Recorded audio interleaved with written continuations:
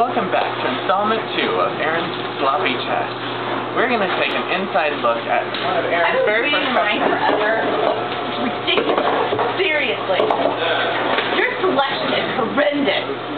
And I was just taking a look at your knobby nuts over there. Why did it have to be chili? Why can't they be barbecue?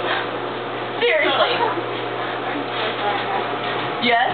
That's all you have to say is I'm so sorry? Come on! Fix your slutty nuts over there, knobby nuts, and give me some barbecue nuts.